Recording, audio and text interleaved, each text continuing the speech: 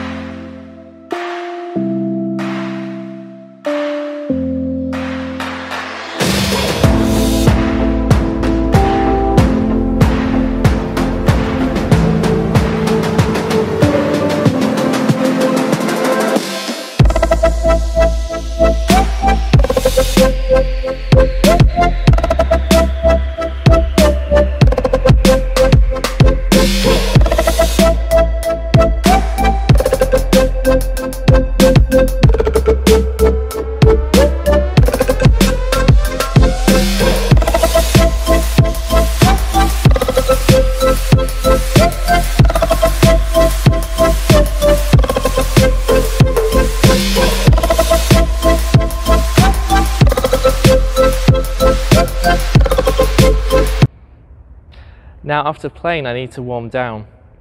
I'm going to do some stretching exercises that will stop my muscles and bone joints becoming too stiff.